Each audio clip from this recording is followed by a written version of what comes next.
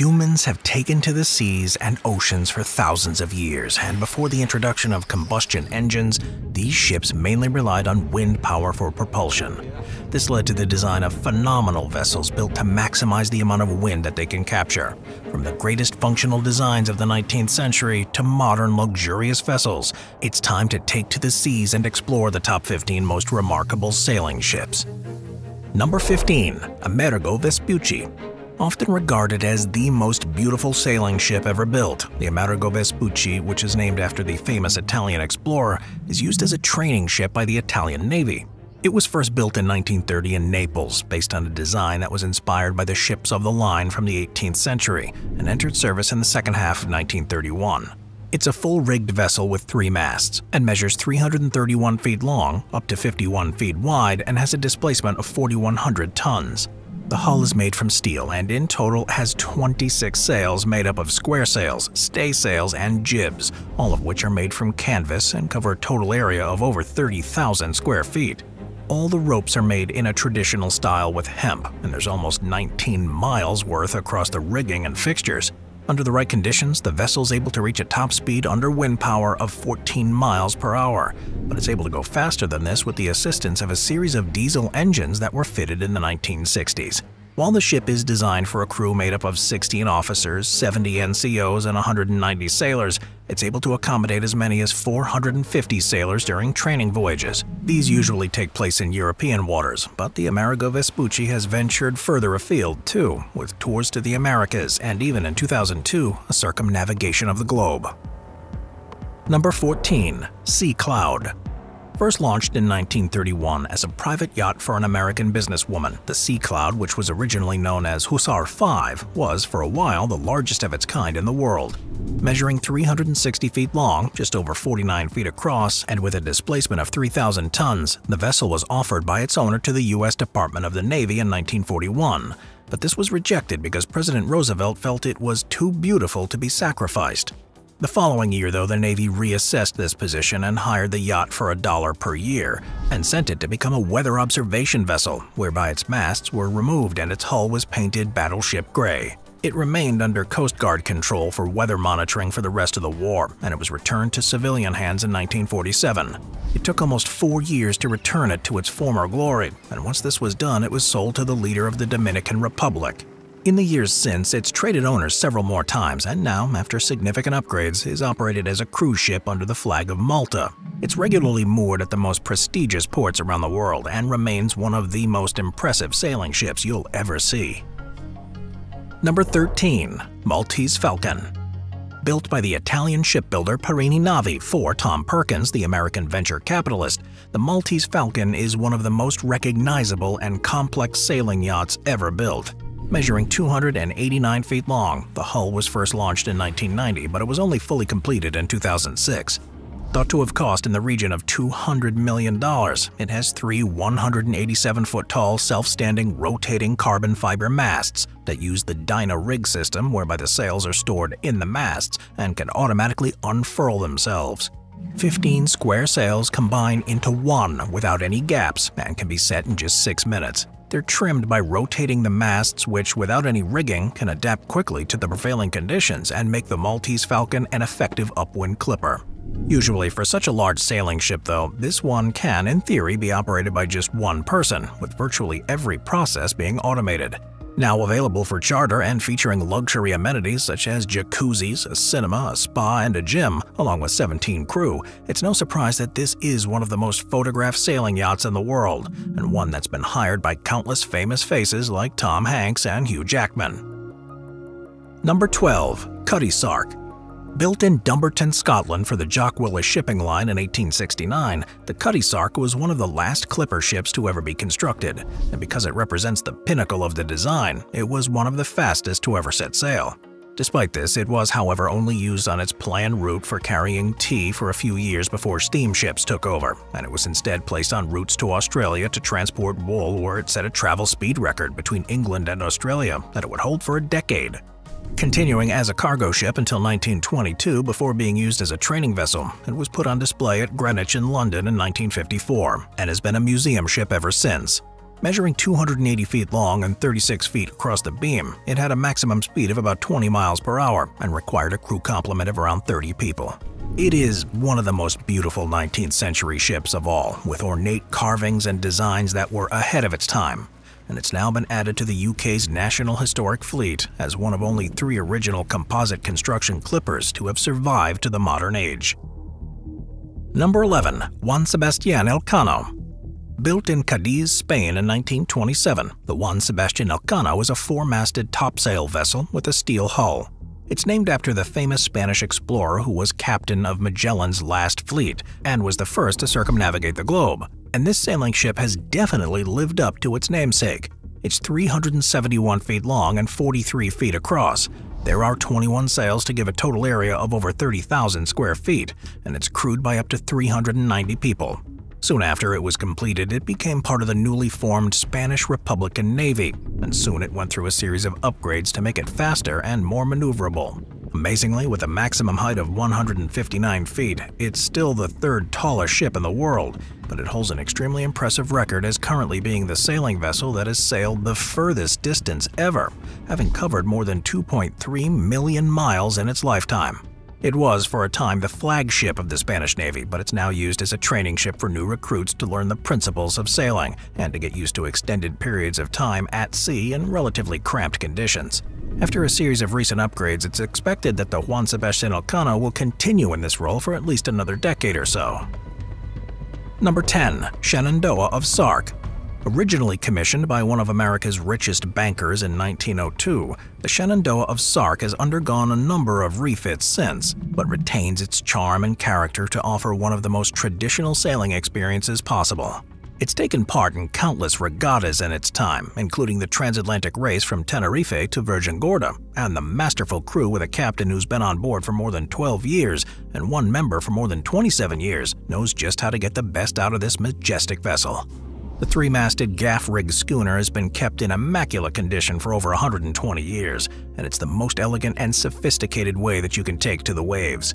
Measuring 180 feet, it was last refitted in 2009 and features wood-lined rooms, glass skylights, and a brass onboard library that takes you right back to the golden age of yachting and exploration. This is also a boat with a rich history and character, having been used for parties along the Côte d'Azur and the Amalfi Coast, surviving 2 world wars and even spending 10 years impounded by the French government as the result of a tax scandal. Now it's available for charter around the Mediterranean, and no matter if there are larger or faster yachts in the vicinity, this is the one that will surely stand out the most. Number 9. Dar Molgese. The incredible-looking Dar Molgese was the prototype for a series of 6 vessels that were built for the Soviet Union in the early 1980s. Based on designs by Polish naval engineer Zygmunt Koren, changes were made for the following 5, which means that this one is the unique original and has gone on to become an important vessel in Poland thanks to it being the first Polish-designed and built sail ship to circumnavigate the globe. Following the collapse of the Soviet Union, the Dar Molgese remained in Polish hands, where it's now officially used as a training vessel, but it often takes on roles much larger than that as an ambassadorial ship and is regularly seen in harbors around the world. It's 357 feet long and up to 39 feet across, with a displacement of up to 3,200 tons. When fully rigged, it has a sail area of over 32,000 square feet, and when under wind power, it can reach a top speed of around 18 miles per hour. It does, of course, have engines as a backup too, and while these achieve slower speeds in calm waters, they give the vessel an effective range of just over 300 miles per day. With a crew complement of up to 176, of which 136 are cadets, almost everyone in the Polish Navy has spent time on this ship, so it's no surprise that it's seen as such a special vessel to all of their sailors. Number 8. Sailing Yacht A. Costing an estimated $500 million, Sailing Yacht A is the world's most expensive private sailing yacht, and because of this, it's one of the largest freestanding composite structures ever built. The enormous 468-foot-long vessel is 81 feet across the beam, and the 3 masts, which reach a maximum height of 328 feet, are made of carbon fiber and can be individually rotated, and the tallest of them even has a room inside for access and storage. The masts are designed to be able to withstand winds of up to 90 knots and can, in theory, capture enough wind in the sails to accelerate the yacht to speeds of up to 21 knots. Of course, it's also fitted with engines so it can move when there's no wind, and under engine power alone, it's got a range of 5,300 nautical miles. Amazingly, it requires a 54-strong crew to operate, and there are cabins on board across its 8 floors that can accommodate up to 20 guests in luxurious surroundings. The exterior design of the yacht is arguably the most unique of any vessel that's ever been built, and will be either the most stunning one you've ever seen or the ugliest. Ever since it first launched, it's turned heads at every port or place it has visited.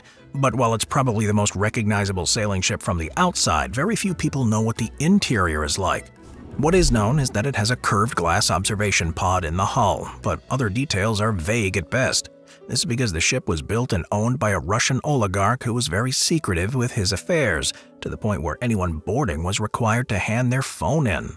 Currently, though, it's unlikely you'll see this yacht anywhere other than at port in Italy, because as a result of sanctions placed on its Russian owner, it's been impounded by the Italian authorities. Number 7. Black Pearl. Launched in 2018, the Black Pearl was originally owned by a Russian oligarch, but after his death in 2021, the current owners of the vessel remain unclear. It holds the record for being the largest private sailing yacht in the world. Measuring an incredible 350 feet long, it's also been designed with the latest technologies to make it as green as possible, with the designers claiming it can cross the Atlantic using just 5.3 gallons of fuel. This is possible because of a variable pitch propeller that can harvest electricity while the ship is under sail, as well as heat capture technologies, solar panels, and high-density batteries. The 3 masts are 230 feet tall, and by using a dyno-rig system, support 6 yards each, across which 15 square sails are held in a way that there are no gaps, and they essentially form a single large airfoil. It takes just 6 minutes for the sails to move into position as they're stored within the masts, and there's no rigging. The masts can freely turn to capture the wind at the best angle. Its maximum sailing speed is 30 knots, which is around 35 miles an hour, but the 12 guests that it can host will be in no rush while they're taking advantage of the on-deck jacuzzi, cinema, full-beam beach club, and all the toys held within the tender garage. Number 6. Shamrock 5. First launched in April of 1930, Shamrock 5 was the first yacht to be built in Britain that conformed to the new J-Class rule, with the intention for it to race in the America's Cup. Designed by Charles Ernest Nicholson, it was made entirely from wood, with mahogany planking over steel frames, and unusually a hollow spruce mast. Measuring 120 feet long, Shamrock 5 did eventually make it to the America's Cup, but failed to win a single of the races. But then it was taken on by an industrialist who turned it into a pleasure craft, and it became the only of the J-Class yachts to have ever fallen into a derelict state. Now, with a value of around $10 million, the Shamrock 5 has been substantially refitted to modern expectations, and it now even has engines that mean it can continue to sail even if there's a complete lack of wind. Very few details are known about the interior since it's in private hands, but there was a time when it was completely decorated with maple wood, and it's believed that most of this still remains. It holds such an important place in sailing racing history and is so well preserved that Shamrock 5 is a special and stunning vessel that will hopefully be sailing the oceans for many more years to come. Number 5. Red Dragon. The 170-foot Dragon is a fast-cruising sloop that was built by the Alloy Yachts Yard in New Zealand and launched in 2007. It was designed by Dubois Architects with a design on both luxurious comfort and racing prowess. Built with an aluminum superstructure, the yacht has a 205-foot carbon fiber mast that has a fully battened-in boom furling mainsail. The sails are operated by 11 captive and 6 vertical winches, which makes them extremely easy for the crew to handle, and with a color scheme of gray and white, it has an undeniably smart and sleek appearance. 8 guests can be accommodated in the 4 double-guest staterooms, and 2 additional berths just in case there are unexpected visitors. The interior, which was designed by Wilmot & Associates, is both elegant and comfortable, with blonde oak and pale fabrics throughout, which make it feel light and spacious. The bathrooms have Spanish limestone accents, and the bedrooms have artwork sourced from around the world. But if you're on the Red Dragon, it's the exterior where you'll spend most of your time. It has several expansive sun pads, an elevated flybridge that grants incredible views around the yacht as it's sailing, and a shady upper deck that's perfect for entertaining guests and eating. When stationary, the transom opens up to reveal a large swimming platform that's perfect for diving into the water and to use some of the toys on board. But once that's packed away, you can feel the wind gust through your hair as the sails are unleashed and the vessel reaches speeds of up to 20 knots. The Red Dragon was designed to offer the best of both worlds, speed and luxury, and hits the mark on all points. Number 4. Sea Eagle II. Built by Royal Houseman and having embarked on its first sea trials in 2020, the Sea Eagle II is a phenomenal 266-foot-long three-masted Panamax schooner. It was designed by the same team responsible for so many of the industry-changing vessels that have been built by the company, and while the initial idea was that this would be more of a classical yacht, the brief changed partway through construction to add a more modern twist by having a faster-looking hull shape with straight lines, a long waterline, and a plumb bow. It looks stunning from a distance, but it almost feels like a boat of two parts when you're on board. There are places where you'll get the sensation of being on a fast sailing yacht, but there's also several large spaces, such as a large saloon in the front part of the superstructure that's designed to be able to host business meetings. By catering to various needs, it's quite possible for the owner to spend most of their time on the yacht, and at the end of the workday, sit back and take in the 360-degree panoramic views. Creating a yacht like this proved to be a challenge because of the need for the interior spaces that limited where structural elements could be placed. While it may look just like the latest in a line of large yachts, the Sea Eagle II has in many ways required a completely different approach to the concept, and the results are incredible. Number 3. Marie. With the distinct black and red hull, you may at first think Marie is little more than a modern pirate ship, but this 180-foot vessel is actually one of the most joyful sailing yachts of all. It was built by Witters in the Netherlands in 2010 based on designs by Hook Naval Design Architects. Marie has an aluminum hull, an aluminum and teak superstructure, and a teak deck, and it's able to accommodate up to 8 passengers in the 4 staterooms, along with further rooms for the 8 crew members. In line with the pirate theme, there are miniature cannons on deck, and the amazing open-plan interior is adorned with gold. For entertainment on board, the boat has a Steinway baby grand piano, along with a number of unique aesthetic choices such as an Art Deco-inspired skylight that's above the oval dining table, and a private aft owner's cockpit for when they need some time away from their guests. Registered under the Cayman Islands flag and usually based in the United States, it has a top speed of 17 knots with a cruising speed of about 12 knots, which is plenty to race around the Caribbean islands in search of pristine beaches, maybe some hidden treasure, and diving spots where it looks at home in the picturesque surroundings. Number 2. HMS Victory. First ordered in 1758 and launched in 1765, the HMS Victory is one of history's most famous warships, having been the flagship of the Royal Navy under Lord Nelson during the Battle of Trafalgar in 1805. It was a first-rate ship of the line that measures 227 feet long and 51 feet across the beam. It took wood from 6,000 trees to construct, and with full rigging could achieve a speed of around 12.5 miles per hour. Armed with 104 guns across 5 decks and operated by an 850-strong crew, it took part in a number of battles during its operational service and was a feared sight for any enemy forces. It was never technically decommissioned and remains to this day the flagship of the first Sea Lord of the UK's Royal Navy. This means that the Victory, despite now being a museum ship that you can visit in Portsmouth on the southern coast of England, is the world's oldest naval vessel that's still in commission, with 244 years of cumulative service. Keeping it afloat hasn't been the easiest of projects though, as the hull is particularly susceptible to decay and sagging. In the past 20 years alone, more than $100 million worth of investments has been dedicated to its upkeep, and this cost is only likely to increase as it ages. Number 1. USS Constellation. There have been several ships in the U.S. Navy to bear the name USS Constellation, but by far the most remarkable and impressive is the sloop of war that was built in the 1850s and can now be seen at Baltimore's Inner Harbor. Constructed at the Gulfport Shipyard in Portsmouth, Virginia, it was the last sail-only warship to be commissioned by the United States Navy, and in many ways represents the pinnacle of the design.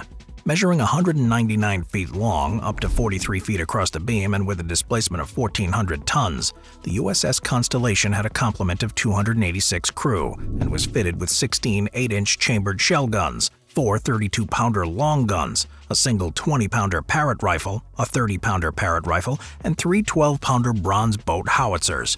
It was designed to be a fast and powerful vessel, but in the end it had a relatively short-lived period in service because of the introduction of engine-powered ships. After being completed in 1855, the Constellation served in the Mediterranean Squadron until 1858, before being transferred to the African Squadron, and then back to the Med to patrol for Confederate vessels during the Civil War.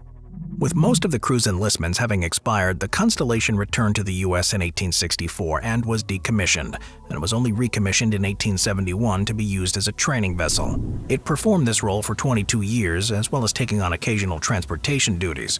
And while there were attempts to bring it back into service after that, it's been a museum ship ever since. It has now been declared a U.S. National Historic Landmark and is on display in Baltimore, where the curators are trying their best to maintain its condition.